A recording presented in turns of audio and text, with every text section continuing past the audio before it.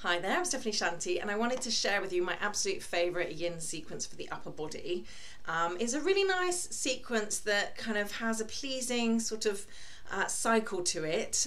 It involves compression in all the way around the rib cage, the lower ribs, which means I'm laying on a blanket on the lower ribs, and then I'm laying on a blanket on the side ribs, and then I'm laying on a blanket under the back ribs. So in that way it's very nice for my breathing, my diaphragm, because when I finish compressing I get a chance to kind of suck in this hydration. So the post compression element is that I'm going to really be able to breathe a bit better, release the diaphragm, probably potentially release the belly. And then the other element is that it's actually working all the way around the shoulder joint, specifically the back of the shoulder, I guess. We're going to start kind of taking the arm over the body, leaning down on it, and then a side stretch, so that's going to be kind of the side ribs, opening the side ribs, and then a little twist, taking those ribs back, and then finally kind of an opening. So we're really kind of working around the shoulder area. This is also why it can be quite confusing to begin with for your students, because there's some of those poses in that sequence that they might need more or less props for. So it can be a bit fiddly until your students understand the kind of point of the poses, and they can understand that they can take more things, they can adjust and make it comfortable. It can be a little bit messy to teach, but once people get it, like usually there's two sides, right? So by the second side it's easier, and then if you repeat that sequence, you know, if you get a chance to teach them again, then people get really into it, and it does kind of leave you feeling very open, or leaves me feeling at least very open, able to breathe a little bit better. So I'm going to show you kind of the basic way, and then you can experiment with it. So I start with 2 blankets, so they're my kind of core that I'm going to use the whole way as I kind of roll my way around. You'll see in a minute what I'm talking about. So I want to make kind of a nice sort of sausage-like bolster that's going to go across my mat. So it needs to be wide because I'm going to be moving around. I don't want to kind of run out of props. So here my blanket is in a kind of long rectangle, which is kind of a little bit wider than the width of my mat. So that's perfect. I'm going to roll it up so that it's quite, you know, it's a fairly thick sausage there, but I want it to be a bit thicker. So I'm going to get the other one, get my other blanket, and I'm going to just roll that up on top. So I've got this kind of reasonably good bolster. Now for larger bodies or more breast tissue, you might need a little bit more of a lift for the first bit, but then as we get into the back bends, a high lift is going to feel a little bit awkward. So there's different ways we can work around this. Sometimes you're going to just, by the time you get to the back, you can just take this out and you can do it differently. You can do it without the lift, or you can kind of adjust. So the best way I find to adjust is the first position. I don't do the full kind of shoulder stretch. So I'm going to place this under my ribs. The breast tissue is over into this kind of gap between the bolster and the floor. And I'm going to just bring one arm underneath, and that is going to be level with my shoulder. So I've got the arm underneath, I've got the breast tissue, then I've got the bolster. So I'm going to just bring myself down onto the blankets under the ribs. I'm going to take one arm over, and instead of doing this double thing, which makes it a little bit more, I mean, a lot of people need a higher lift for this to be comfortable. So because I'm going to do both sides anyway, this other hand I'm just going to stretch on top. So it's like thread the needle really. So I'm going to bring my forehead down. I can always bring my forehead on a blanket. I could bring my forehead on a block. If it's not comfortable, I can have space between my legs. Oh, and the other thing is, because we're going to be rolling around, it might start kind of to the left side of the blanket, so I'm on the edge of my mat because I'm going to kind of go all the way around. You'll see in a minute. So this would be my first position, and like with all yin, you can offer a higher prop underneath here if the shoulders are very tight, or just not dumping so much weight down, so we can stay a little bit higher up here and just have a gentle stretch. So we want to be able to relax there. So that's the first position, and it's kind of like a thread the needle. So I've got my right arm underneath, but it's underneath the top of my shoulders, so I've got space for the breast tissue, and I've got the ribs lifted up. So this is compressing the front of the ribs. I'm going to work my way around so that I get this 360-degree compression in the ribs, which is part of the joy of that.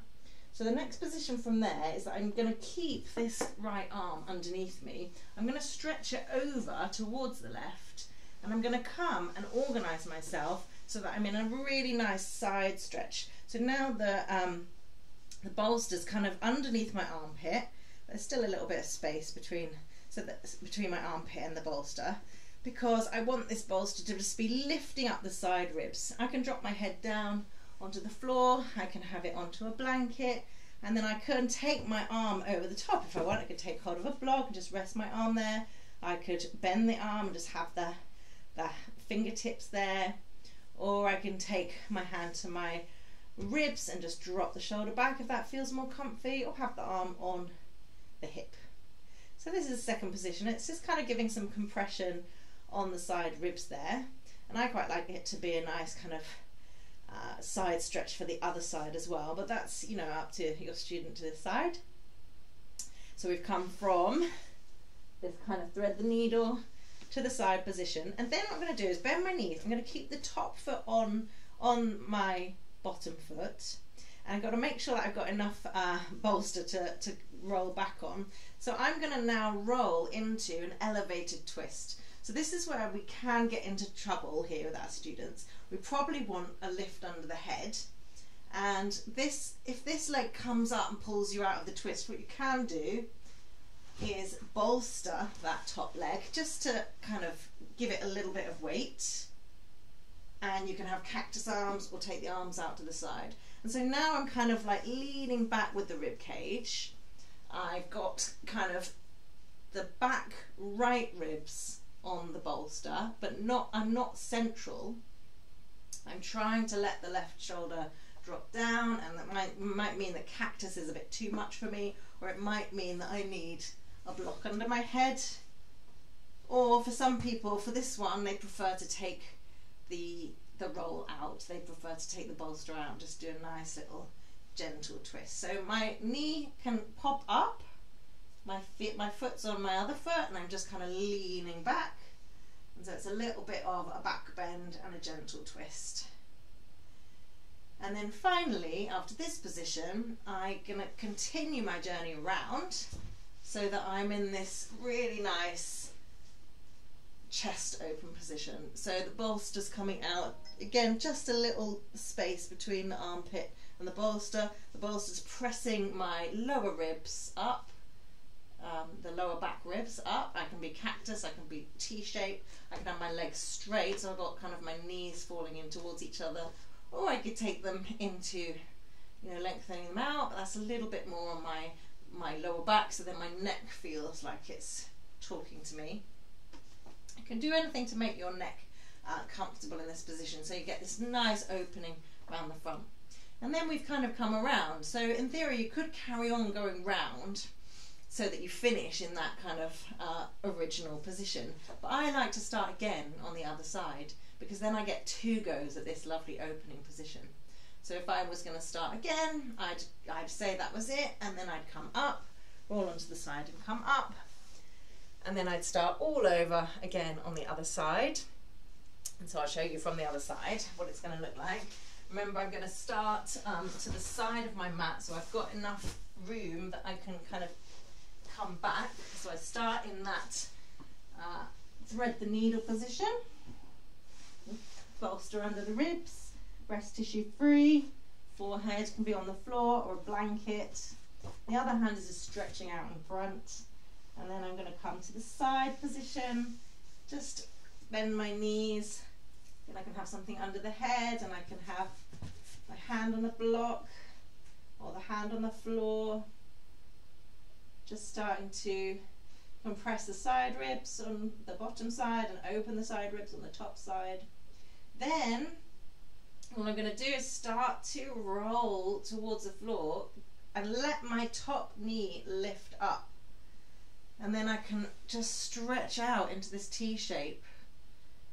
Again, I've got something under my head, my foot is on top of the foot, but the knee is lifted.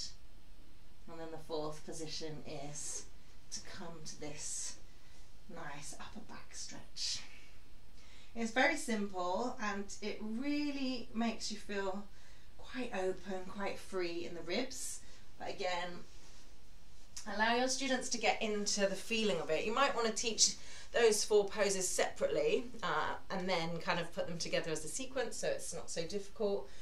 But it's quite nice as long as your roll is wide enough that you can make that roll. And again, it might be that some students need a higher roll and then they need to take, so maybe they've got a blanket on top that they can easily take off for one of the positions.